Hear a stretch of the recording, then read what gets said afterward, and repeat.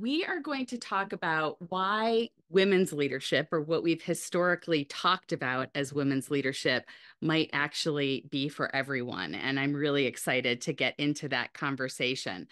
I am Jennifer Simpson. I know several of you, but not all of you. And so if we haven't met, please do connect with me. I'd love to be in conversation. Really, I started this work, I wrote this book to start a series of conversations about how we work today and how we want to be working into the future.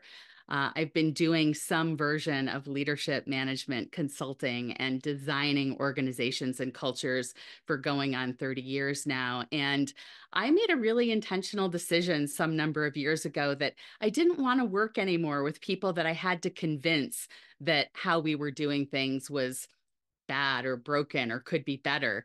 And instead, I wanted to go find the people who shared a vision for work that was more human centered, that really believed that our best work, our most creative work, comes from really being able to be in creativity with one another through our differences, to find creative solutions to intractable problems.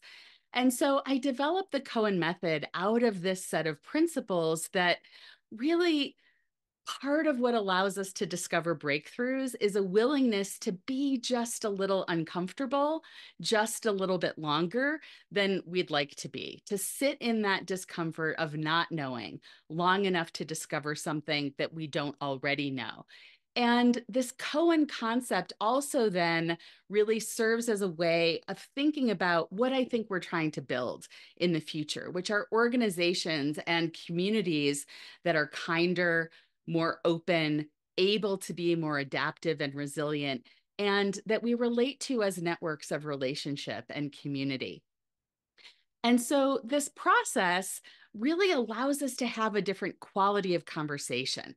And I find that when we take any question that we feel stuck around and we bring these principles to it, we get curious in a new way and bring a fresh dose of empathy to it. We open up the conversation by pointing at the elephant in the room, naming a piece of the issue that perhaps has been unspoken, or shining a bright light on something that hasn't had as much transparency around it. We discover new things. And that from there, we can unstick the things that have had us stuck and really discover in the process that we're not alone in solving for it, that we're able to tap into the networks of support that are all around us. And so over the course of this year, we're picking a range of topics to have these kinds of conversations about. And today I'm joined by my longtime friend, Denise. I think we met a decade or so ago now, and have both sat in circle doing our own women's leadership development work together, and gotten to collaborate on all sorts of interesting things. And so, Denise, I'd love for you to introduce yourself to the group and just tell them a little bit about your journey and your relationship to women's leadership. Wow. I'm so used to people doing the introductions of me that when I'm asked to introduce myself, it feels so weird. But in all of my classes, I say to the individuals participating in the class that one of the most powerful things you can do is introduce yourself. So I am Denise Harrington, and I've been doing my work for about 30 years as well.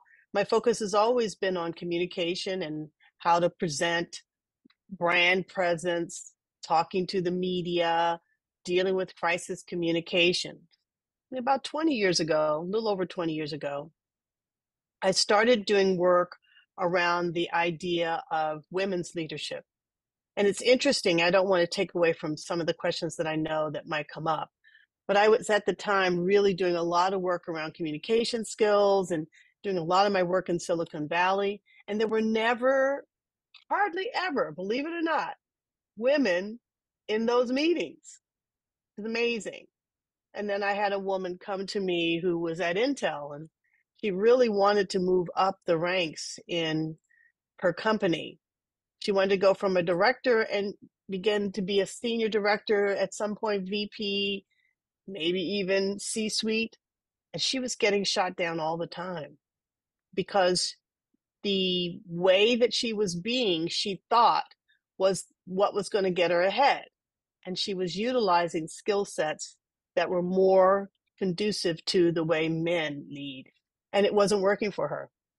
So it's interesting that out of that came all of my leadership work around women and how to help women close the gap between the way that they communicate leadership and the way that men communicate leadership. It's a very different thing. So that's me. Excellent. Thanks, Denise. So many interesting aspects of Denise's background to unpack. You can see some of the amazing organizations she's worked with here on the screen, and I know she'll be happy to talk more about those in our question time if you've got any specific questions. But first, we want to get to know you a little bit. We really have designed these to be conversations. And so I'm going to interview Denise a little bit. I've got a bunch of questions that I want to use to get the conversation going. But first, I want to hear from all of you, what brought you here today? What was it about this topic that felt interesting or compelling to you? And feel free to enter that into the chat. Or I'm going to stop sharing right now and would love for a few of you to come on camera, raise your hands, and speak your interest into this space. Jonathan, what brought you here? Yeah, well, I just thought it was such an interesting and unique topic because uh, oftentimes I'm looking at events and whatever, and I wonder myself if I'm able to join and support women networking events and things like this, even if it's an ally. And I just love the framework that it's for everyone and unique and wanted to learn more. Beautiful. Thank you. And thanks for being here. Who else? My pleasure. What drew you? Lynn Marie? Hi. Yeah, this whole discomfort, like discomfort with discomfort dynamic, I'm very present to that. And also I am very present to like there are different rules for men and women in the workplace. And that as women and as men who are advocates for women, I love the idea of us coming together and seeing how we navigate it. And maybe it's not something we can change, but maybe it is something that we can improve and acknowledge and accept and find a path to progress through that dynamic. And I don't believe we have to be the same. I just think we have to be aware. Yeah, absolutely.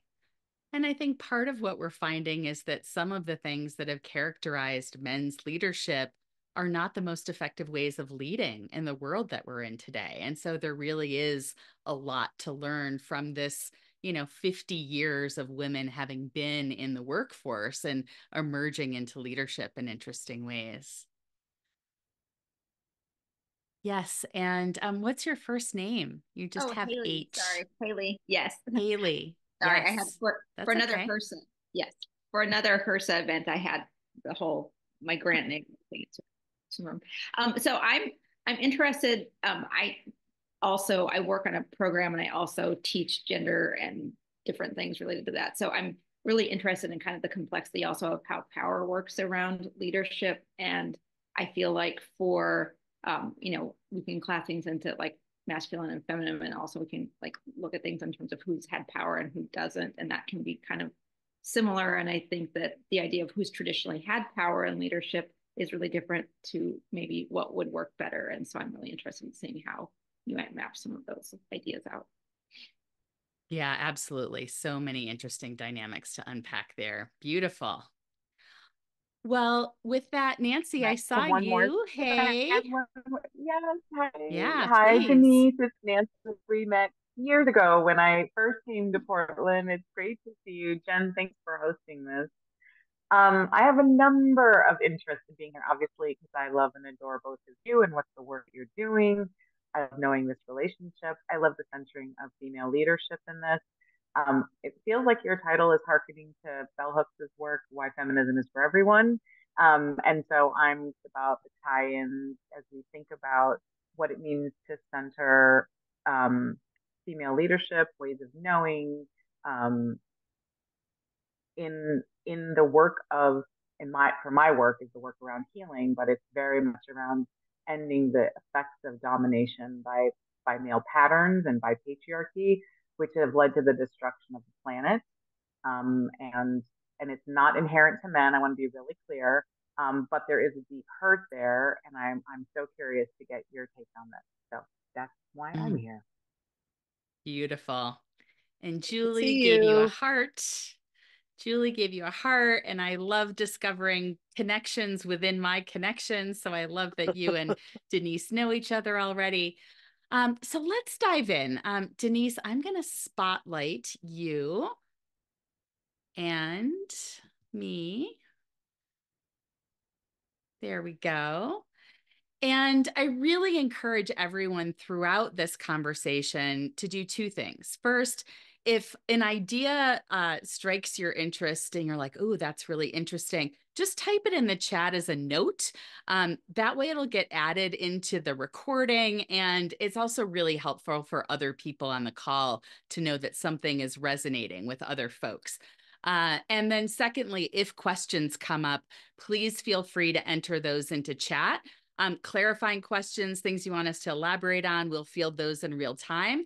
And Nick and a few of my other colleagues are also sort of theming questions in the background, so we can dive into those at the end. So Denise, as you know, when we first talked about having this conversation, this idea of if it's women's time to lead now, what do we need to be doing to get ready? Is part of what we were grappling with, right? What does it really mean to seize the moment, to be ready to step into leadership in a different way? And so I think the first thing I would ask you is, what does women's leadership mean to you? And how has that meaningfulness maybe evolved in the years that you've been working with women leaders? That's like 4 questions in one. Yay! What does it mean to me, women's leadership, and also what if it's our time to lead, then what is it that we do to prepare? I think that they're two important and separate, so let's separate them out. Yeah. What does women's leadership mean? Well, to me, it means that it's time for us to lead. I believe that leadership is out of balance, that the scale has tipped all the way over to the male model being in a place where personally I feel it's a little out of control. And you don't have the diversity sitting at the table, the diversity of perspective, the diversity of different ways to lead, the diversity of collaborative ways to lead, which are some of the ways that women tend to be in relationship. So why do I say in relationship? Because leadership is really all about relationship. It's about how you inspire people. It's not a tactical thing. Leadership is not tactical. Leadership is more emotional. It's more inspirational. It's how you bring people together, how you help to value the people that you work with, and how you help to help them shine their own lives. This is something that I feel women's leadership, the backbone of that is what we do. In the beginning years when I first did my very first women's leadership summit, we really talked about the characteristics that women have that are different from men. And one of the biggest characteristics that we have that's so appropriate for leadership is relationship. That's our mantra. It's very hard to separate a woman out from relationship. Relationship is so important to us. And it's the way that we see life. It's the way we do life. It's the way we inspire life. Well, how is that different from a man? It's not like a man doesn't understand relationship. It's not their primary purpose. It's not the thing that absolutely drives them. Women are driven by relationship. And I know that's a generalization, but I think you could probably raise a hand right now, and every woman in here in the last couple of seconds was thinking about some kind of relationship, whether it's with their baby, their mother, their father. We think and live and breathe relationship. Well, why is that important to leadership? it's hilarious that when I first started doing work in communication, part of what I would do, because I was working with so many sales people, was I was trying to help men understand how to do relationship selling. I mean, I don't know if you know what I'm saying. It's like, okay, why not invite into or to the table more women who naturally go in that direction, who can inspire the men around them to begin to see relationship in a different way as it relates to a product, an idea. How does the person you're selling to, how do you create a bridge to relationship? So that's why I feel it is our time. It's our time to, one, bring this pendulum back into balance, where the male experience, the male model is alive, but the female model of leadership is alive and vibrant too. That's so beautifully said. And, you said this is a generalization, and I just want to name that, we're talking about men and women. We understand that biology and gender are not the same thing, and that it exists on a continuum, and that a lot of what we've learned about leadership, particularly over these last 30 to 50 years of having more women in the workforce, women identified humans in the workforce, has been through a fairly binary lens. A lot of the research on leadership that exists looks at leadership, which generally means male leadership, or looks at women's leadership, which has been a particular kind of leadership. And we really are just starting to unpack how these things show up in individual human lives. And I think for me, part of the spirit of women's leadership being for everyone is acknowledging that some of what we've learned works well about leading has come from studying this sort of new crop of women leaders, right? We've sort of distilled their leadership behaviors and we've talked about it as women's leadership. But effectively, what we're finding is empathetic, relational leadership that cares about people and is rooted in good listening is what makes better leaders. And so, Denise, I'm really interested, as you've watched this journey evolve over the last several decades, how the idea of women's leadership and women's role in leadership has changed. Like, how are we having different conversations today than we were 10 or 20 years ago? I don't know if the word change is the right word. I think it's acceptance. I think more people are accepting that women bring a unique brand of leadership to the table. I think it's acceptance. I think it's acknowledging that, oh, she's doing it a little bit different than the way it's been done. You see, there's been a paradigm that's been in place, and we all have had to step into that paradigm, males as well as females. The difference between women stepping into that paradigm, and this will be like a silly little analogy. The difference between women stepping into the male paradigm is that we had to adopt the male way of being. Example, when I first started teaching communication skills in San Francisco, I went into the first day into this corporate environment where I was a part of a big team that taught communication skills. The clothing of the day for a woman in business was we had to wear the jacket, the skirt, the little tie. You all may not know that because you may not have been born by then, but the little tie, it was the flip side or the replica of the male model on a woman. It didn't work. It doesn't work. And the day that I was able to actually put on a pair of pants with that jacket I felt like so liberated. The day that I was able to get rid of the white shirt with the little bow tie and add a wonderful silk blouse that had color to it was the day of liberation. So that's what I mean by it's not change. The change has happened, but I think it's a recognition and an ownership of self. in order for us to truly create that balance, it does take acceptance on all levels of where women have come from, and men accepting the fact that they've been able to hold a certain way of being and to open up the door to bring in this new way of being so that everyone benefits from it. Because everyone will benefit from the balance of leadership. Men can use what we bring to the table. And we've had a little longer time to use what men brought to the table. We've had to adapt more, which is why I love this whole thing about adaptiveness. Women have had to adapt a little bit more than men.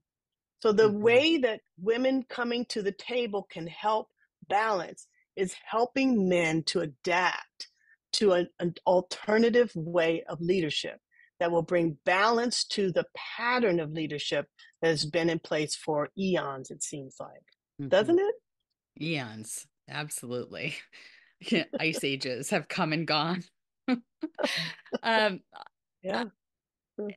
When I reflect on some of those changes, and I mean, I have my whole long list of my own horror stories involving, nail painting and pantyhose and, we didn't coordinate our attire this morning, but we both showed up wearing our blazers, right? And so there are parts of this that get entrained. And as you were talking about the sort of trajectory over these last few years, I really see this evolution that's happened, right? Where in the 50s and 60s, it was just, okay, if you get through the door, you follow their rules, right? Like you get through the door and whatever the rules and expectations of the workplace are, like that's what you do.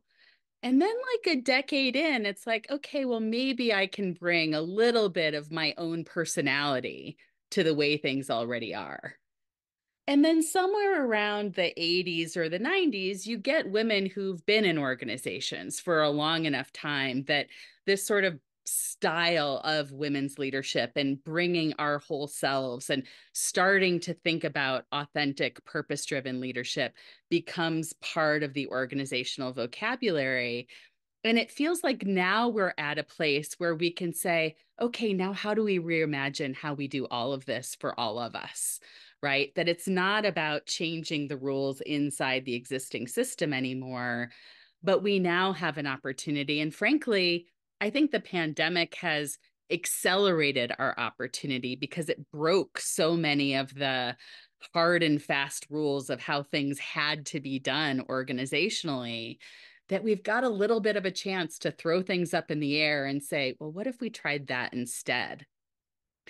And so I'd love to hear you think, and then I want to start getting the audience back into the conversation a little bit around what we've learned over this last, half century works best, right? So when we say that women's leadership is for everyone, what are the leadership skills? What is the style or the approach that if more people adopted that brand of leadership, our organizations might thrive differently? Well, it's still balanced as far as I'm concerned, because when you start to talk about adapting or bringing in women's leadership, what are the characteristics and how does everyone take on those characteristics? You first have to be open. Now the word for change comes in. You have to be open for change. And to be honest, if I were a man and I were living the life I've been living for however many years I've been on the face of the earth, the male paradigm has worked for me. Woohoo! It has. When you start to bring in the idea of allowing women's way of being leadership to the table and having a male take that on, if our goal is balance, balanced perspective, balanced voice, balanced way of being, it's a change. There has to be a behavioral change that has to happen. And I think just the nature of bringing someone to the table. Let me give you an example. I was doing a training in women's leadership at Nike. And at the time, I remember I was actually doing communications training. I wasn't doing women's training. I was doing public speaking. And I was sitting in a room, and of course, it was all men. There may have been 2 women there. Interesting, huh? And this baby carriage came by. You know, it was one of those carriages that you put like 6 kids in, and, you know, here they come in front of they have this little lake on campus, and here come the babies from the daycare center. And I have to say, all the guys kind of stopped and looked and started marveling and having a conversation about, boy, that must be cool to be able to go around campus in this big baby carriage.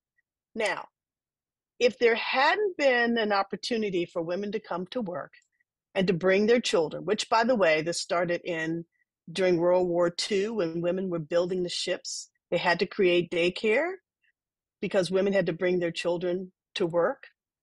So that whole concept of bringing children into the workplace in and of itself began to change the perception of the men in that room. They had to take a moment and really get into it and allow their hearts to open up. Maybe one of their kids was in, you know, one of their children was in the stroller. That's where it happens. It happens by the fact that women are at the table. And then everyone at the table, specifically the men that are there, need to open up and accept that kind of change, the ability to adapt by listening. You brought that up. By respecting, by observing, and incorporating a new way of seeing life in the corporate world, or anywhere, in any world for that matter. Yeah, I mean, I really hear you pointing again back at that sort of relational connected quality, right? Recognizing that this isn't a transaction. I'm not here to, you know, exert my force of will in the world through you and your being, right? Like that's not the job of leadership. The job of leadership is to free you to bring the full expression of your gifts into the world, right? So that we all might discover something different together. And let it wash over you. That's what I mean by openness. Let that difference wash over you by accepting it, by acknowledging it, that it's sitting at the table. And that's why I brought up that men have an advantage, because there's this way of being that has existed in corporate America. But that doesn't say, by the nature of them interacting with more often and inviting more women to the table, that it won't wash over them and create this balanced perspective in life, which is going to enrich everything that we put our fingers on. Every success that a company really is going after has to come from the innovative value of different perspectives: male, female, black, white, gay, not gay. All of it is going to create a different perspective that will be a win for the leadership and the organization. Yeah. Yeah, absolutely. And I mean, to tie back to the comment that there's a connection to Bell Hooks's book, you know, I've got Feminism is for Everyone on my shelf right over there. And like the spirit of that is that inequality is fundamentally bad for everyone, right? That when things are out of balance, you know, even if your side of the seesaw happens to be up today, you're always at risk of coming crashing down, right? And that sort of when we build a win-lose world, the only way that works is for there to be many more losers than winners. And so if we're designing a win-lose world, we're designing a world that has more people sad and disappointed than elated most of the time, right?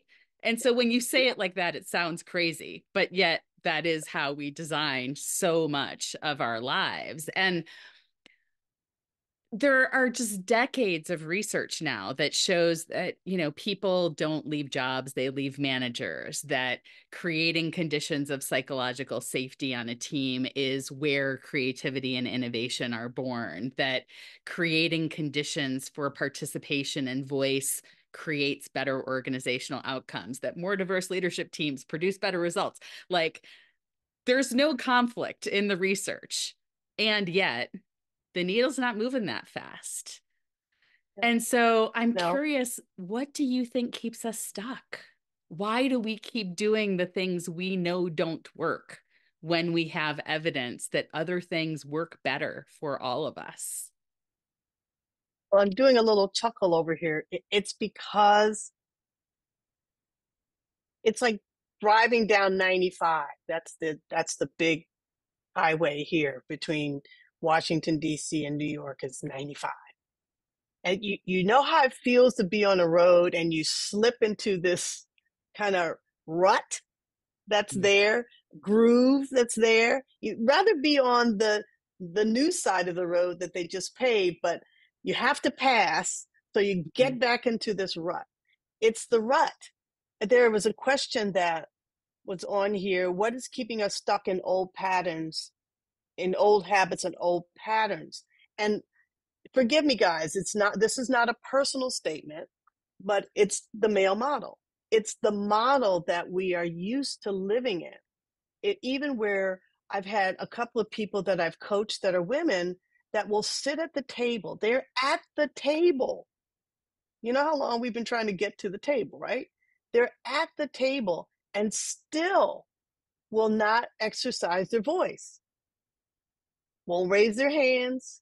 And then they go outside and they talk to another woman and they go, well, I noticed XYZ, blah, blah, blah, to each other, but they didn't say it in the room because that model, that pattern had an effect on us as women that keeps us from utilizing our voice, our voice.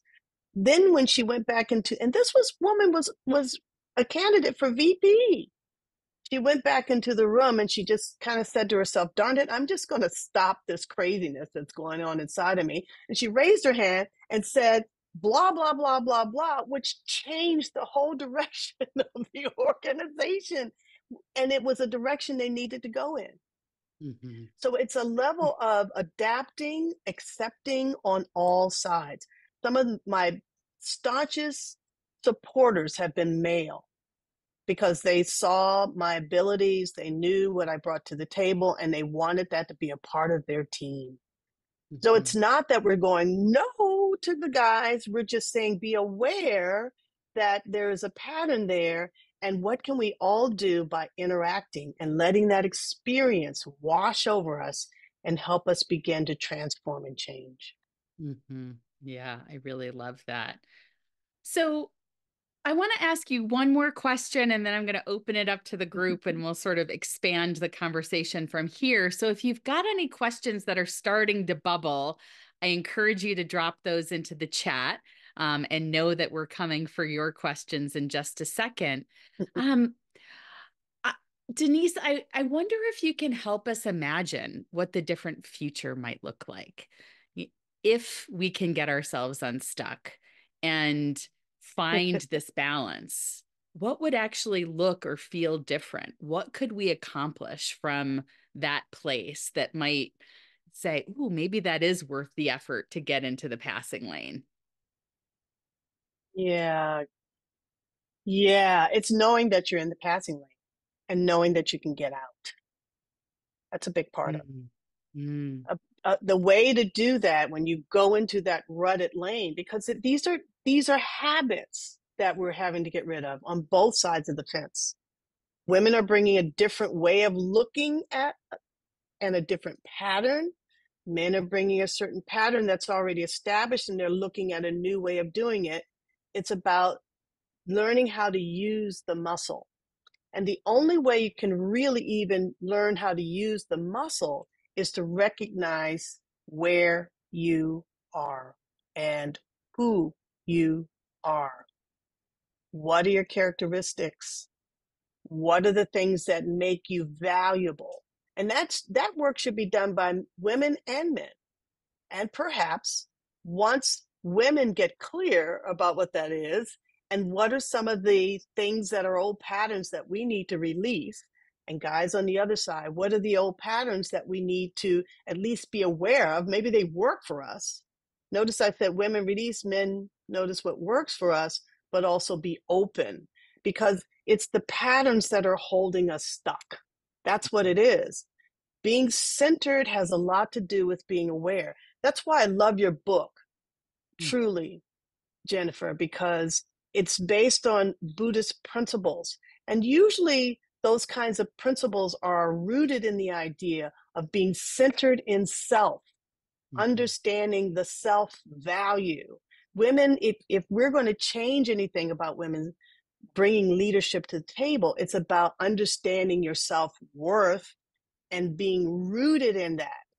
So that when you go into a circumstance where, you know, all the guys are talking, and believe me, there are some women who say, I put up an idea, I finally got my hand up, and then they took it as if it was theirs. These are things that we have to share so that guys know what they're doing to step on our toes, and we have to understand how our toes are being stepped on. And then when that happens, we can begin to create the kind of centeredness that's important and the recognition of the value that both sides bring to the table. That's the only way we're going to create that balance. And I think it's the only way to change. It's also one last thing that I think is real important. Centeredness usually brings a certain level of consciousness, being conscious of what you're doing. Intentional, they're calling it nowadays. It's all about intentional. Intentionality. When you go into the, yes, when you go into that corporate room, guys, now go in with the intent to see what the women in the room bring to the table. Ladies, when we go into the room, sit there with the intention of understanding when that pattern is running and how you can raise your hand and break the pattern. It's going to take work, but it comes from being centered, intentional, and owning that value within yourself. Yeah, I love that. I mean, part of what you're saying is it's just inertia, right? Like it's inertia and momentum that sort of keeps us going down the road. And this idea of presence, right? The idea of being grounded, rooted in the present moment, I think can really help us break out of that, because in the present, it's not a groove, it's just a point, right? Like in this moment, it's just a point. And then in the next moment, it's just a point. And it's really easy to decide, like, do we want this point or do we want that point? And it, as long as it's not feeling like a rut or a groove, I think we feel an experience of choice in a different way. And so for me, part of this work also comes from recognizing that just because the past has been what it is, doesn't mean that the future has to look exactly the same. And that it's the choices we make in this moment and the next moment and the one after that that actually build the future. And we all have a say in that to some degree. So I love to open it up to the rest of the group. And I'm going to take us off spotlight, Denise, so that we can be part of the crowd with everybody. And would love either reflections. I see some great ones coming through the chat, and or questions that you have for us. Hey. Who's got a question or a reflection for us? What's resonating for you in this conversation? Derry. Although I raised my hand, I'm happy to yield to someone else to speak first. You have the floor. It is yours. Oh, okay. Well, hey Jen, Denise, hello to you. All right. So my question is having to do with like the political realm, actually the particular context of the presidential realm. Gosh, although I could provide some Thanks for context. starting with the easy things. Well, I mean, I just every election year, I find myself pondering very deeply the temperature or the climate of the nation, and I just there's so many ways I could go about what I want to like ask, but I guess when you think about women's leadership, can you just put it in the context of a national, federal, like presidential or political realm? Can you speak to that? Because I want to see where Denise is going to go with this question before I wade in. So, well, I guess here's a way to access what I'm sitting with is, why isn't America ready for a woman president? And what would make America ready for that? Softball's over to you, Denise. Yeah.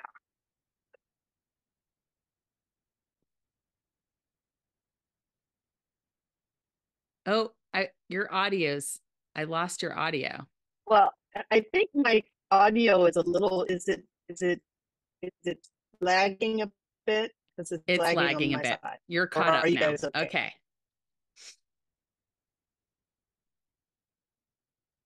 Yeah, there's something going on. It's your fault. But let me just see. Hold on a second. Okay, now I'm caught up. Am I caught up? Yes.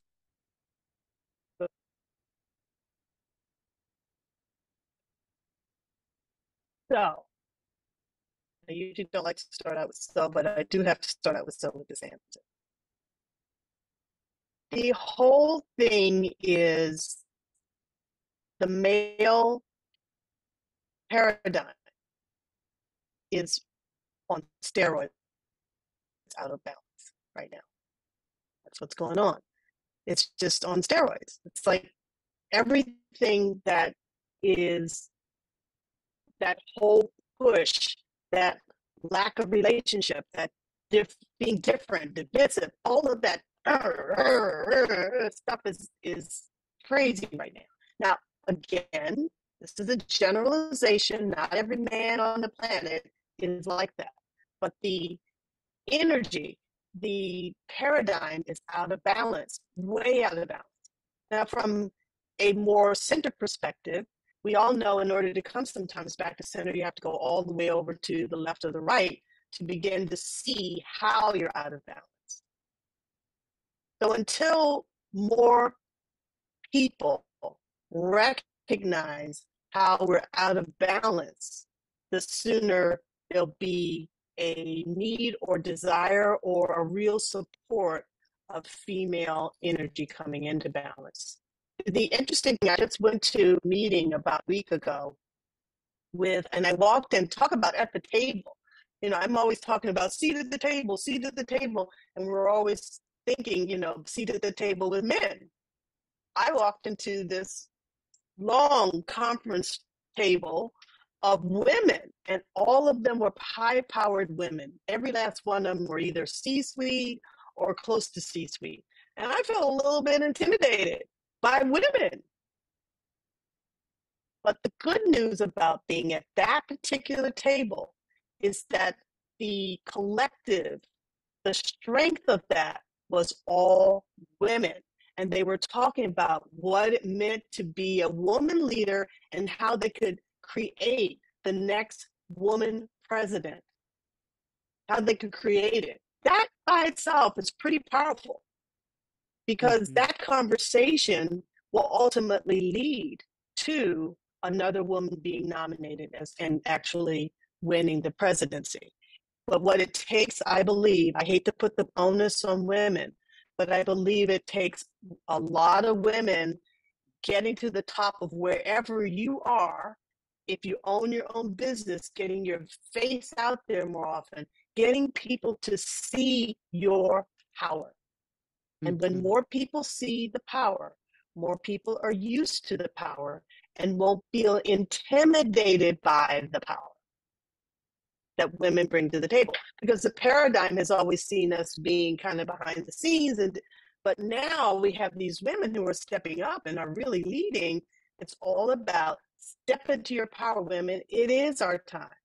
But you got to step into that power and start to be more visible in your presence. And that's what's going to bring this crazy little off-kilter thing back into balance. I believe it is possible, but I do believe that the onus is on women standing in their power. Yeah, I heard a couple things in what you just said, Denise, that I just want to really underscore. The first piece of that is to just reinforce representation matters, right? And that seeing yourself in leadership and seeing different models of leadership is part of what gives people courage, right? Part of what gives people permission to step forward and try something else. And I do think we're having a different conversation today than we were 25 years ago. I mean, the people sitting around that table you just described have 25 years of experience in very senior, influential roles that they didn't have 25 years ago, right? And there weren't tables like that 25 years ago that had that collection of women with that level of influence. And again, this isn't about women and men per se. It's really about taking what we're learning about leading humans toward a, what I like to call common good, um, that enables us to all adopt these behaviors. I think part of the challenge is that we've spent a lot of time trying to find common ground, right? And I think oftentimes that leads us to these sort of least common denominator solutions where we don't actually get to the root of the issue. We come up with something that no one can disagree with, but we don't actually make anyone happy and we don't actually untangle the problem. Whereas when we really start thinking about what are the solutions that are good for all of us, it calls on a different kind of creativity, right? We've got to get innovative and imaginative in different ways. And Derry, the other piece that your question brought up for me is, I think part of what will have us be ready is when we relate to winning differently, right? That sort of win-lose mentality. We've got to think differently about what it means to win. And as long as we relate to winning as this individual thing that I have, if you don't, we're always going to have imbalance. But if we can enlarge our notion of winning to really think about solutions in the common interest for the common good, then the strategies that get us there have to be different, right? And so what leadership looks like and what good leadership looks like start to look different. I just want to thank you too for responding to the question. I realize that the question is pretty, all over the place and pretty action packed. So thanks for responding to a question about women's Now, leadership. buyer beware. Indeed. Deep. Other reflections or questions?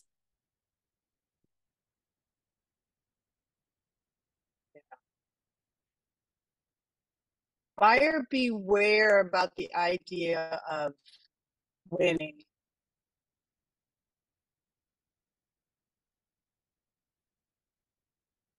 Say more, Denise.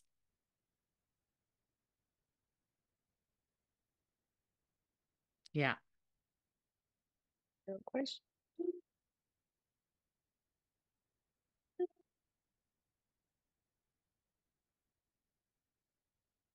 Lynn Marie, you Well, looked like you're I about to wanted say something. buyer beware when it comes to winning. Because generally speaking, in my coaching, when I'm working with women, they feel like that whole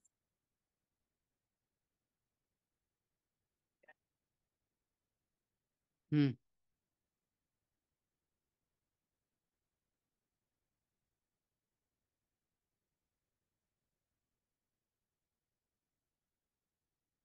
Lynn Marie, I can't hear you.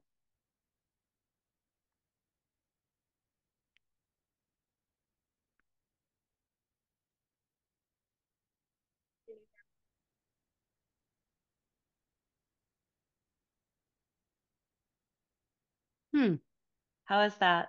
Now we can hear you.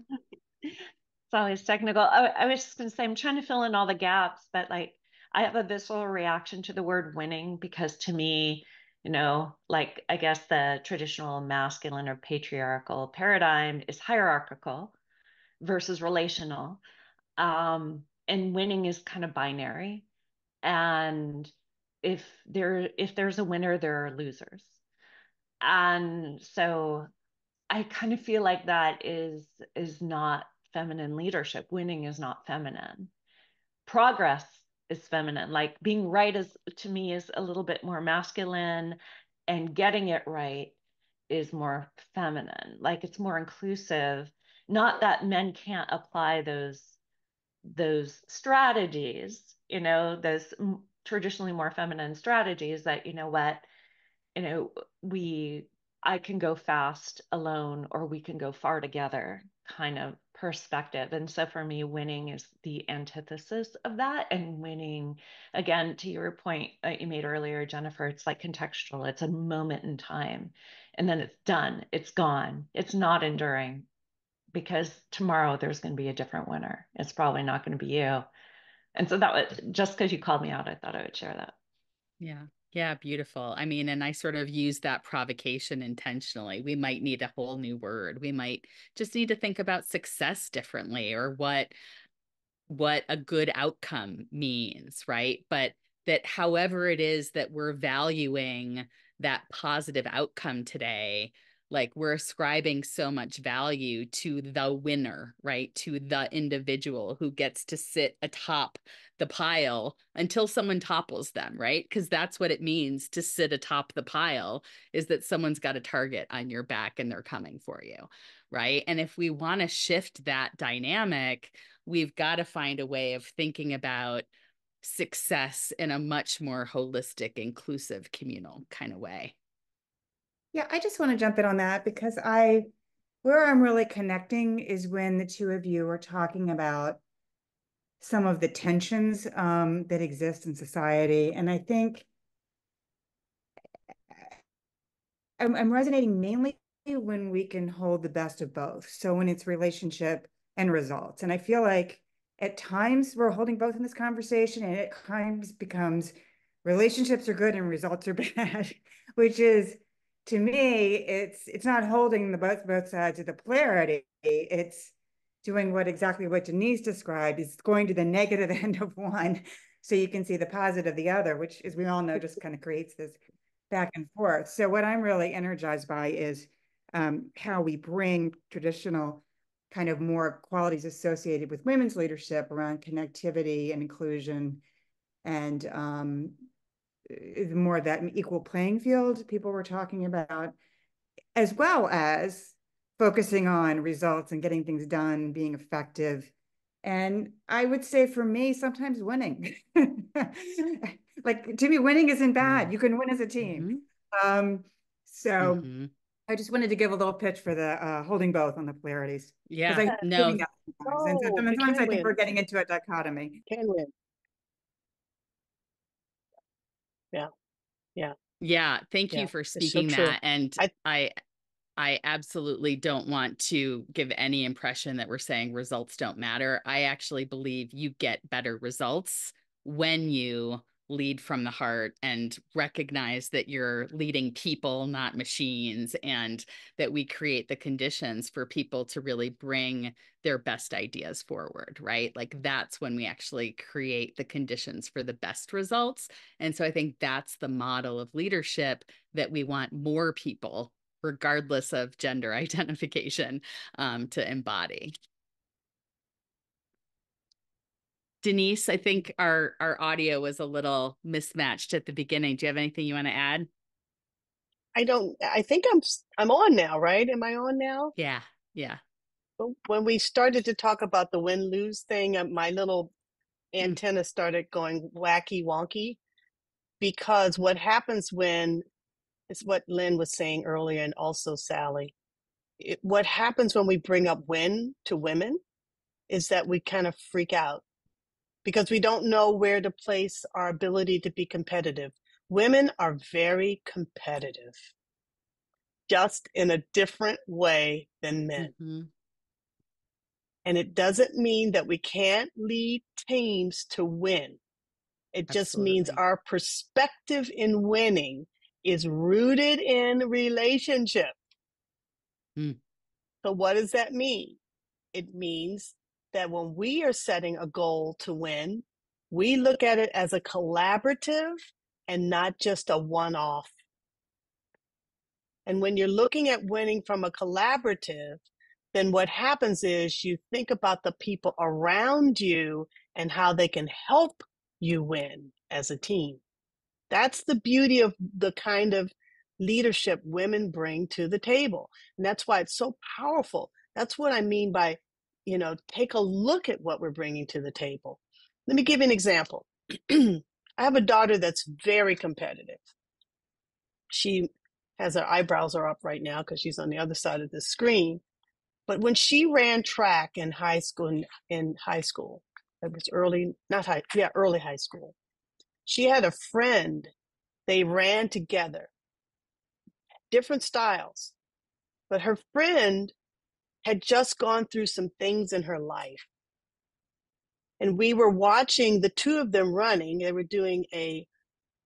Both were doing the 100-meter dash. And then I think this was like a 400-meter or 200-meter dash. I can't remember. And what happened was at some point, I saw Nia pull up and slow down. And then her friend ran right by her and won the race. And now, me being a competitive mom, I'm thinking, what the heck? What did you do? And I asked her, I said, why did you pull up? And she said, Mom, she needed the win more than I did. That's women's competitive leadership. Our leadership is based on relationship. It's based on the whole, not the parts. The parts are contributing as a whole. If you think about that concept by itself, there's room for Black, there's room for Latino, there's room for gay, there's LGBTQ, there's male, there's everything that makes up what we call the dessert of the whole. And that's the kind of leadership, to your point, Derry, that is going to get not only our political system back in balance, but it will bring the world leadership back in balance too. Isn't that a great story? That feels like a really beautiful note to close on. So, for those of you who can make it, I hope we'll see you in April for a next conversation. My friend and colleague, Mark McBride Wright, does heart-centered human-first leadership for engineers. Having lived as a gay man in the engineering field for decades, has really developed an approach to working in this heavily male-driven environment that will bring many of the principles we talked about today forward. So I hope you'll come back for that, and hope that you will keep up with the conversation and stay part of this family, part of the growing KOAN Conversation Network. I really appreciate everyone who showed up today. I love the comments that you're all sharing in the chat. So energizing, provocative, connected relationship. We're really looking forward to continuing to be in conversation with all of you in the weeks and months ahead. Thank you so much for making time for this with all of us today.